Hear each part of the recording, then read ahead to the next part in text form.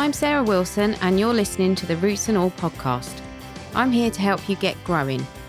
Join me as I explore everything plant related both indoors and out and provide the information you need to create your perfect green environment. Hello and welcome to this week's episode of the podcast, and welcome indeed to our new Monday slot.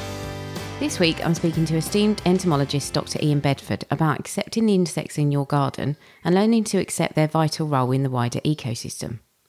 We talk about how gardens can work alongside public spaces to provide habitats for beleaguered bugs, how we can reconcile growing food with welcoming bugs, and whether reports of Insectageddon are justified. I'm pleased to introduce you to Ian too, because starting today, there will be a slot at the end of each episode where Ian talks about his bug of the week. It will usually be a bug that's just emerged in your garden that week. Obviously, this is more accurate for UK listeners, but hopefully it'll be of interest to listeners outside the UK too, because Ian often brings in wider issues. So on with the interview. I started by asking Ian which bugs most need our help. Well, I think within the bug world, we're seeing massive declines right across the planet with bugs that really all of them need our help, because they're all part of that food chain, which, it starts off really down, with the plants, and then you get the bugs that feed on those and the bugs that feed on the other bugs.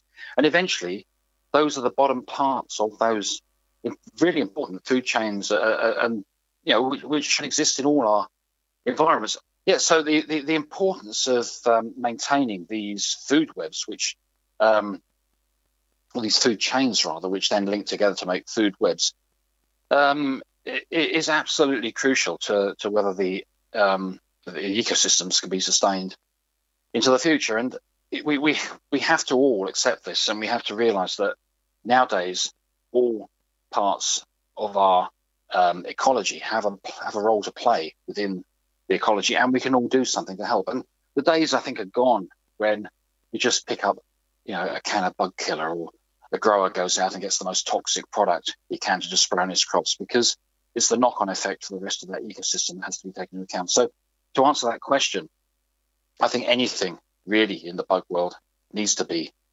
helped at the moment to re-establish healthy food chains and food webs.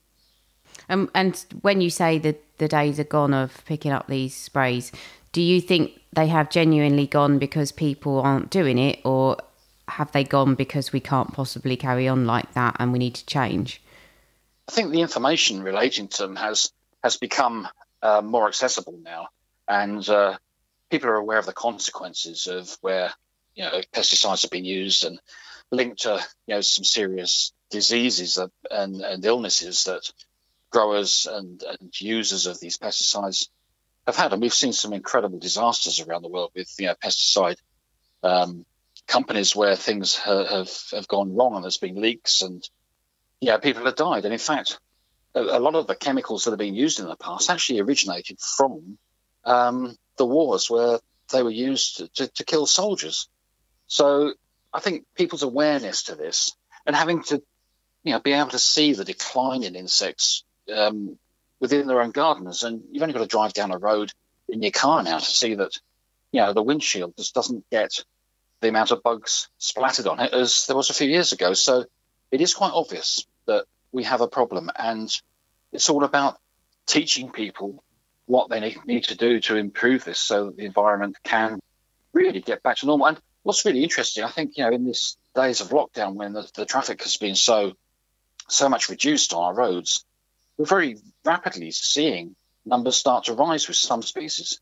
So it's a great indicator that, it doesn't take much to try and get things back on track again. And so, I really do feel that that's an opportunity now for people to think about what they do in the future, and to try and, particularly where they own a garden, to garden in a more environmentally friendly manner. Mm. And as somebody who is a champion of bugs, what do you think are some of the best and worst habits that us gardeners have that either help or hinder insects? Well, almost certainly it's the thing when you first start to see your flowers and your plants starting to grow in spring, and they get aphids on them. And so many people, up until recently, have just said, right, there's the bug killer. Let's get rid of them. Let's kill them off.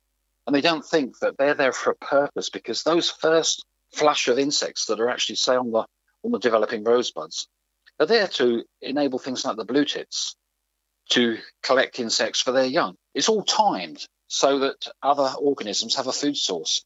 So that's one of the things, that I think people do wrongly. That when they see something, they immediately think, let's kill it, rather than think about what its role in the environment is. And it goes with a lot of other things as well. People worry when they see flying ants, for example, in the summer. Well, that's only the time when those ants' nests release their new reproductive ants. And it's a great time for the birds which are actually due to migrate south again, things like the swallows, the swifts, and the house martins, to actually have a massive feed and to really sort of build up their energies on these flying ants. So, instead of putting pesticides and boiling water over ants' nests, which I've seen lots of people do, just let them be, because it's just a once or twice a year event. It's part of nature. Yeah, I spoke to somebody on Sunday, actually. He was talking about boiling water on ants, and it's a horrible thought. But I guess sort of switching from the insects themselves and thinking about more the plants, do you think there are any plants, that you can think of that are fairly common but do little or nothing to provide a food source or habitat? And I guess I'm thinking more about the ornamentals that we might grow in our gardens. Yes. There's been a trend, I guess, not so much now because people are more aware of this, but to buy flowers that are big blooms, massive colours, but they're these flowers which often double blooms and that, where the insects can't get any access to nectar or pollen.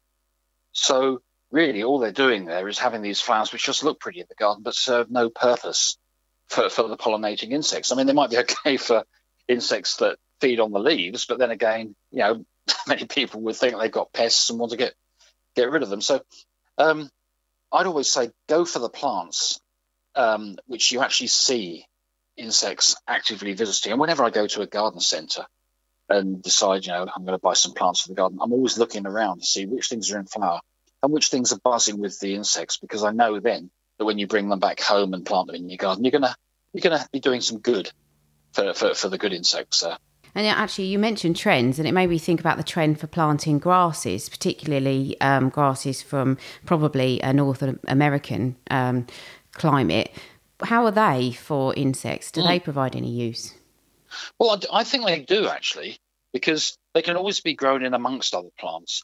They offer some great shelter. In fact, only the last year I had a pampas grass, which was a little bit too big, and I decided to just slice it down and move it. And as I was slicing through it, I came within a millimetre of chopping through a couple of frogs that were in the middle of it, and they'd obviously spent the winter there. So they provide a great habitat, shelter-wise, but also a lot of our brown butterflies, their larvae feed on grasses. And we think that we're seeing more of these brown butterflies in people's gardens now because they're able to feed on these ornamental grasses. So, again, that's a good thing. But the thing we need to be really, really careful of is that when we buy plants to put into the garden, we can see the positives, like I've just said about, the shelter and the possibility of it being a food plant for butterfly caterpillars. But we need to make sure it hasn't been treated with long-lasting systemic pesticides, because a lot of the retailers have been selling plants that are already treated with these pesticides to ensure that they haven't got bugs on them when people come to buy them from their shops. And I know the year before last, Sussex University undertook a study to look at all the flowering plants that were coming out of places, the big retail stores, the sheds, the nurseries and that. And they found, I think it was 76% of the plants that were being sold as good for pollinators, even had the RHS stamp of approval, contained neonicotinoid systemic pesticides. So that's not only bad for the environment, I think it's highly annoying as well that you would be going out and spending good money on plants that you think are going to be great for the environment in your garden, but in fact they're actually providing a toxic environment for pollinating species. Yeah, I did interview Dave Goulson actually on the podcast, and he was talking about that. And like you say, it's upsetting that people think they're doing good and actually they end up doing harm. And that's not good. But talking about sprays, I wanted to ask you if you think that if we want to encourage wildlife, are all pesticides a no-no? And are there any that are safe? I mean, some people think that garlic spray is a really good kind of, insecticide. What are your thoughts on those? Right, well, I've never come across, I do a lot of talks to garden clubs and horticultural societies each year, and I've never come across anybody who's had a good, valid reason for using a chemical spray within a garden environment. There's always a safe alternative for them to use. But if you did want to spray, there are certain things there which are acceptable. Some of the soap-based products, for example. There's a product actually called SB Plant Invigorator that's been used by many commercial growers and gardeners now, because it's a mixture of soaps that are plant safe and doesn't cause what we call phytotoxic damage, but it washes off small sap-sucking insects such as the aphids, the thrips, the spider mites, whitefly, and doesn't harm any of the beneficial, the more robust insects that are actually on there feeding on them. So these are called, these sort of safe options. But the trouble is, a lot of the products that you go into a garden centre to buy are just simply called bug killer. And people think, because it's easily accessible from the shelf and it's got a nice friendly name, it'll be fine. But if you look at the small print on the back and look at the active ingredient, you'll actually be able to see whether it is a chemical or a soap. And I think that's what people ought to really do, to actually scrutinise the backs of things. If they don't want something that's a broad spectrum killer, such as the pyrethrins or the neonicotinoids, which sold as sort of thiacloprid, acetamiprid, there's a lot of these chemical names which are associated with those, then they need to be told that. And one of the things I'm trying to do at the moment is to get garden centres to join a little sort of a group where we get them to set aside part of the garden centre as a green area where customers can go in and they have total confidence that all the products that are being sold in this particular area are not harmful in any way to the beneficial life in the gardens. So they have the option. They can go to the side and buy these broad spectrum pesticides if they wanted to, but they could go to the other side and buy the safe ones. Going back to what you said about the garlic sprays, making your own things, for me to endorse that on the radio or on a podcast would be illegal because you're not allowed to actually do that. It's a way of the government's regulating the fact that people don't go out and create these things, which could potentially be very poisonous. I mean, we know that things like the castor oil plant, for example, which a lot of people grow in their gardens, is one of the most deadliest poisons in its seeds known to man. So you don't want somebody to think, I'll get those seeds, I'll crush them all up and boil off boil down the liquid and then spray it on things, because half the village will be dead. But so that's really the reason for it. But common sense prevails. So you know that if you're eating garlic, you can eat it raw. What harm are you really going to do if you were to crush garlic up into a liquid and spray it on a plant? Well, that's your decision at the end of the day, and I think it's also down to you to decide whether it works or not, because having studied a lot of different types of natural products in my time as a research entomologist, I know that there's lots of other factors which govern whether they're going to work or not, and that's down to the environmental conditions and the particular pest and the plant that you're actually trying to spray. Okay. So I was thinking about gardeners and the advice that we get for our gardens, and I wondered if maybe we need to know more about the ecosystems that are specific to our gardens. So there are region-specific species, and there are, species of insects that need particular conditions. And sometimes we think that we're just kind of, because we're applying this broad brush advice of let's plant lots of plants for pollinators, let's encourage bees, let's encourage this, that and the other. I wonder if sometimes maybe we forget that we are part of a region that has a very specific ecosystem, and sometimes we need to know a bit more in order to apply the right advice. Do you think that's a valid concern? Absolutely. I think that's a very, very sensible question to ask, actually, because you're right. In different regions, you get different ecosystems, different organisms that live within that.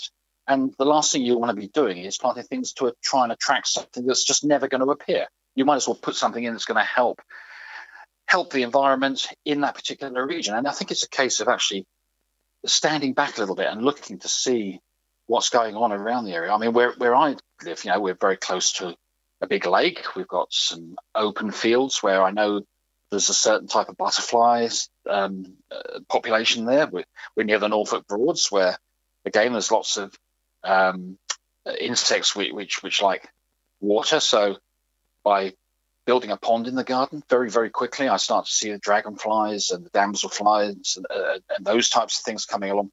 So you can actually complement and add to that environment by just stepping back and spending a little bit of time looking at it and seeing how you can actually add to it, rather than creating something that's just totally different to what's there. So definitely do that. It's a very important thing, and I always look on the gardens as being like little stepping stones as well, because one of the big problems we have now is with so many new houses being built and whatever, it means that an area gets divided up into lots of little small locations, little perhaps small nature reserves and things.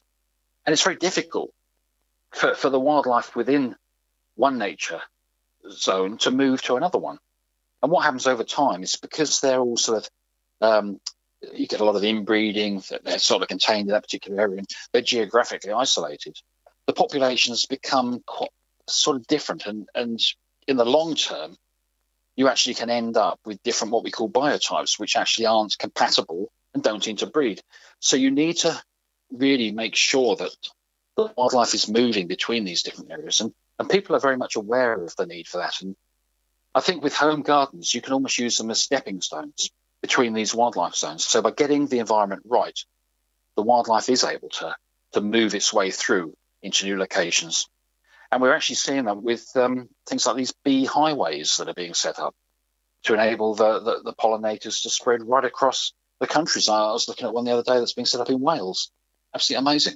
So, definitely that's something that we need to make sure we can do. And everybody who's got a garden, or even, to be honest, a patio or even a balcony, there's no reason at all why things can't be grown in pots, which actually complement the local environment. So, yeah. Yeah, I wonder if that might stray into very difficult territory, because one of my later questions, which I'll come on to now, was, does there need to be a dialogue between public and private land owners, and do we need to be collaborating more so that we can increase that network of habitats? But then it kind of had me thinking, if somebody came along and said to somebody, we have got this public park which you're next door to, we feel that you should incorporate this, I can quickly see that becoming a real issue, where people would feel that maybe the government or local authorities were interfering in their personal space. So I guess it's more finding a positive way for that collaboration to happen. Yeah, no, I think that would cause a lot of potential problems, but it's not to say that the sides of the roads can't be managed properly by the council, so that they are grown with wildflowers and that they don't chop them down at the wrong times of year, because that's one of the biggest problems that we've been having around here, is that some absolutely amazing wildflower zones have been set up, and then you're seeing all this life, the butterflies, the bees and everything in there, and then the next day you come along and somebody's gone through with one of these great big lawnmower things and cut it all down and taken away all the cuttings. And you think, how crazy. Yeah. All that effort that's gone into establishing that and allowing all the wildlife to start to populate it, it's just been killed off in an afternoon. Yeah. So And looking on, the social media, I mean, I'm on Twitter, and you see a lot of pictures being sent where people said, I can't believe what's just happened. And there's a before and after picture of where exactly the same thing has happened in other parts of the country. So, but public pressure on the authorities will hopefully enable them to have strategies which actually help the environment rather than work against it. And okay, there's going to be the private landowners, which, like you've said, you can't dictate to them what to do. But I think there's an awful lot of people who live in their own little houses with gardens who would welcome being part of that big jigsaw puzzle that can help, and they can always add their little bit to this to help. But it does involve people just working together as a community and being aware of the facts, I think. Yeah, definitely. I mean, same thing around here this week. As soon as the council workers have obviously been able to work safely, they've just gone round all of the verges on the roads where I drive regularly, and they've all been cut in the last week. So, they've taken out all sorts of lovely stuff, but, it is a problem, and we do need to keep on badgering, I think. So thinking about our gardens and how they would form part of a wider landscape, I think one of the things that I've come up against occasionally is when people are growing food. And I think a lot of people who grow food very much understand that growing the food is part of a wider picture, and that they need to maybe fit their activities in with, kind of how everything works on a grand scale. But there are definitely people, I think, who feel that having a lot of wildlife in your garden and growing food are not compatible. How do you feel about that?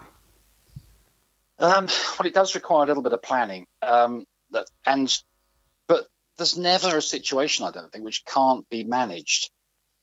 You can get to the point where it's very difficult to manage, and I had that situation myself back in 2012 when my garden was invaded by a slug species called the Spanish slug, which came in and basically just decimated everything. I mean, one morning I actually collected 350 6-inch slugs off my lawn in half an hour. Wow. And they'd gone right through my vegetable patch. They just destroyed virtually everything. It was just amazing. Even in the greenhouse, sitting on all the tomatoes, eating the tomatoes. And it just had erupted with slugs. And these things had a very wide omnivorous diet. So basically there wasn't sort of certain food they'd eat and certain food they didn't. They just went through everything. But rather than cover my garden in slug pellets, which, a lot of people told me I ought to do, I just regularly started to pick these up morning and night by hand. And it took a number of years to get on top of it. But the Spanish slugs are still in my garden now in very, very low numbers. But whenever I see one, it's collected and disposed of. It's, as I said, an invading species, so I don't have any problems in getting rid of it. In fact, it does actually eat native snails and slugs. So, by trying to control it myself, I think I'm doing some good for my garden environment. But saying that, I've also seen, and it's been reported to me by some other people as well, that the birds are adapting to the Spanish slug and accepting it as a possible new food source, because one of its biggest problems was it produces so much slime that most of the slug predators in Northern Europe just wouldn't touch it. Things like the birds, the reptiles, the hedgehogs, because of the amount of slime it produced. But we've seen blackbirds picking them up and wiping them on the lawn now to wipe the slime off, and then they can fly off with them. And so, nature has a way of learning and adapting, and from something that's a massive invading problem, actually can become a really good food source for certain wildlife. So where the slugs have been in low numbers and the Spanish slugs are there, great for the blackbirds and the thrushes. And I haven't seen frogs wiping the lawn with them yet. Wiping on the lawn yet. I wonder if that's what I've picked up in the past. And you cannot wash the slime off your hands, however hard you try. It takes ages. They are really slimy. I wonder if that's them. Yeah, well, actually, it's a good tip for that, because the slugs and snails make the slime. They've got these liquid crystals that are inside their bodies, and they have to absorb the water, and that then these expand 100 times into slime, and that's what forms the slime. So if you get the slime in your fingers, it naturally absorbs water. So that's why you can't wash it off. So the simplest way to get rid of slime is to put talcum powder on your hands and just rub it, and then it dries up the slime. Because if you get a slug that comes indoors and walks across or slimes across the carpet, it leaves a trail. Yeah. You just vacuum it up. It goes into dust. Oh. So that's what happens when it's dry. Oh. So use talcum powder. Simplest way.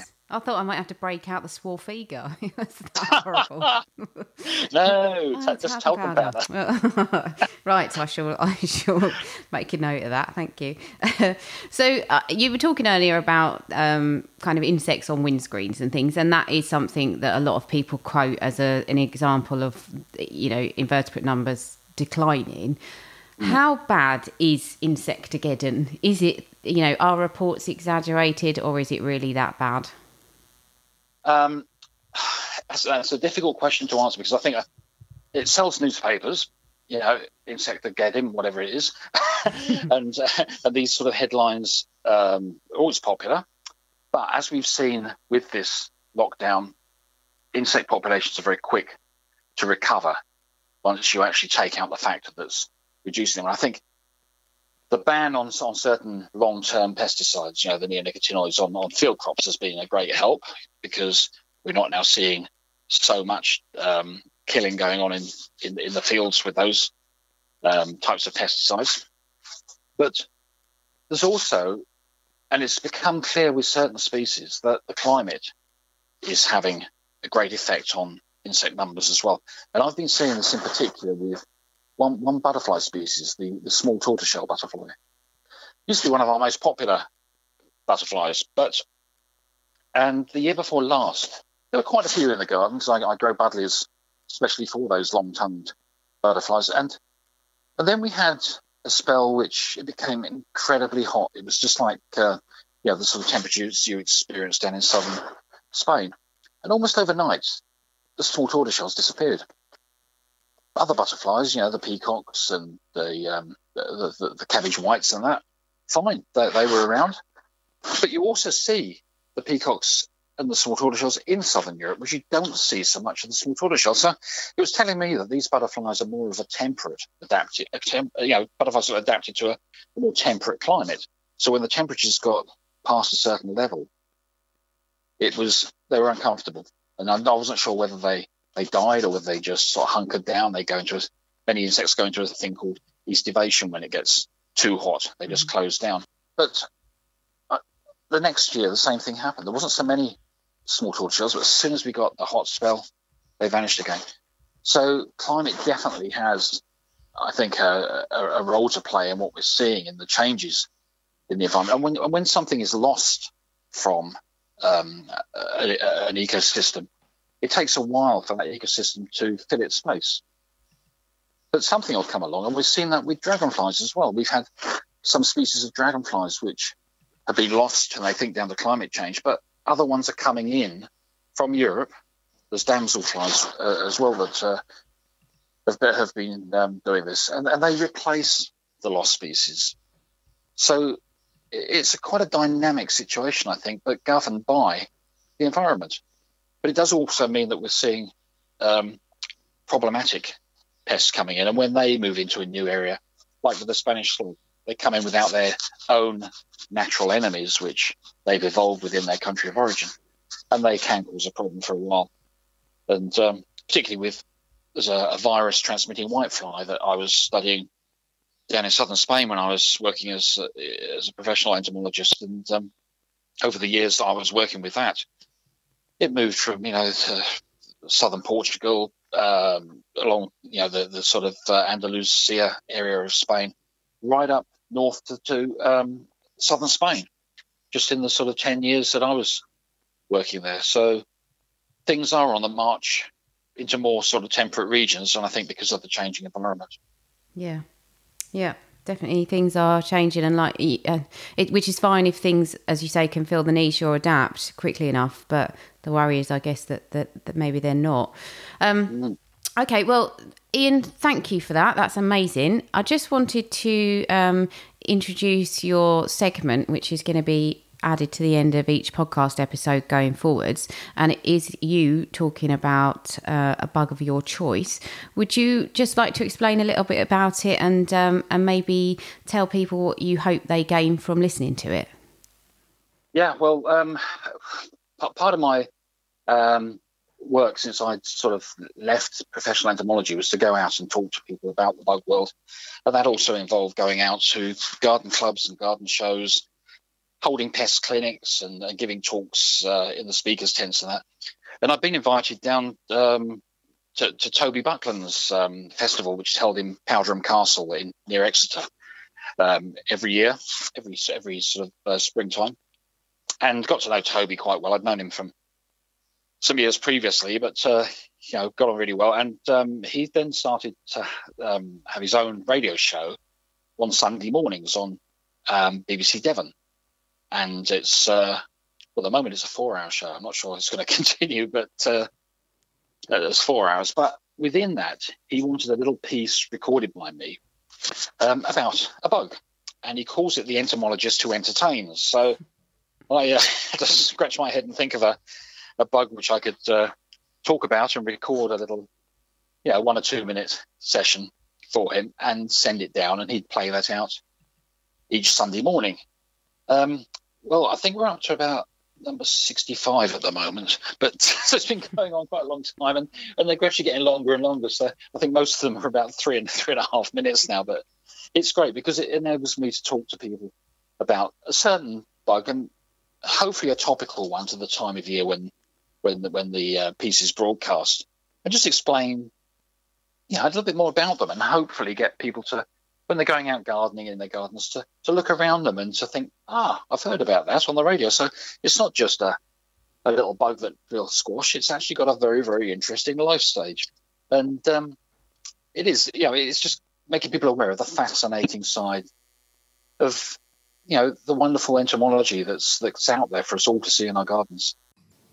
A very big thank you to Ian. I hope his advice has helped you to see the bug bigger picture. I'd like to mention that this episode marks the 2nd birthday of the podcast.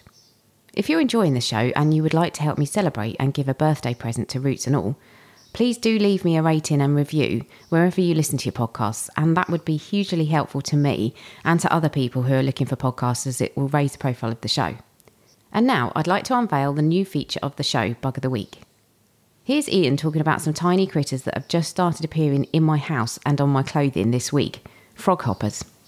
Commonly seen on plants and bushes throughout spring and summer are little blobs of froth that we rather amusingly call cuckoo spit. Unlike the name suggests though, the blobs of froth don't come from a cuckoo, or in fact the mouth of any other creature, but come from the rear end of the nymphs of a group of sap-sucking insects that we call frog hoppers. Adult frog hoppers are no bigger than 1/4 inch in length and have pointed heads on tapered bodies that resemble the shape of a squatting frog. They also have powerful back legs for propelling themselves into the air at over 13,000 feet per second to travel 150 times their body lengths in just one hop. There's 10 different species of frog hopper in Britain, and all apart from one that's red and black, the adults are an earthy brown in colour, making them quite hard to see when they appear during late summer to mate and lay their overwintering eggs on the plant stems before they die. During spring, the eggs will hatch into little nymphs that are usually pale green in colour, but very delicate and vulnerable to predation. So to protect themselves, they each create a frothy blob of cuckoo spit to live within, formed by mixing expelled air into the waste fluids they excrete whilst feeding. Collectively, frog hoppers can be found on a vast range of plant species throughout the countryside and gardens, but they never infest plants in large enough numbers to cause any significant damage. And if cuckoo spit is deemed unsightly, a quick squirt from the garden hose will quickly remove it, along with the nymph. However, in recent months, Britain's native frog hoppers have become the focus of attention from the UK's plant health authorities, and government-funded research is now underway to record and map the locations where native froghoppers can be found in Britain. The purpose of this study is to understand their population dynamics and to be prepared should a bacterial plant disease called Xylella ever appear in the UK in the future. The Xylella bacteria can be acquired and transmitted by froghoppers if they feed on an infected plant. And this disease has been causing serious problems within southern Europe and on other continents for quite some time, with some olive groves being particularly affected. But although Xylella has not been recorded in Britain yet, measures are in place to prevent the importation of certain plants and diseases that might be carrying the disease. And of course, knowing more about the distribution of our native froghoppers should Xylella ever appear in Britain will be of great value should we need to prevent it spreading in the future. Thanks for that, Ian, and thanks to you too for listening.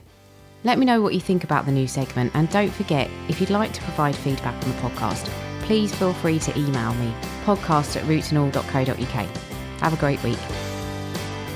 You can download or listen to the podcast direct from the website www.rootsandall.co.uk, where you'll also find my blog and a sign-up form for the newsletter, which gives you a weekly roundup of content, plus the inside scoop on things like upcoming guests. Or you can subscribe wherever you normally get your podcasts. Email me with comments and feedback at podcast@rootsandall.co.uk.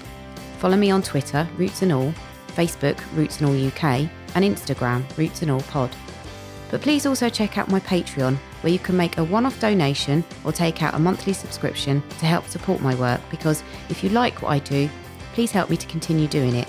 Even if you make a one-off donation of £1, trust me, it all helps and I will be immensely grateful. So please go to Patreon and search for Roots and All.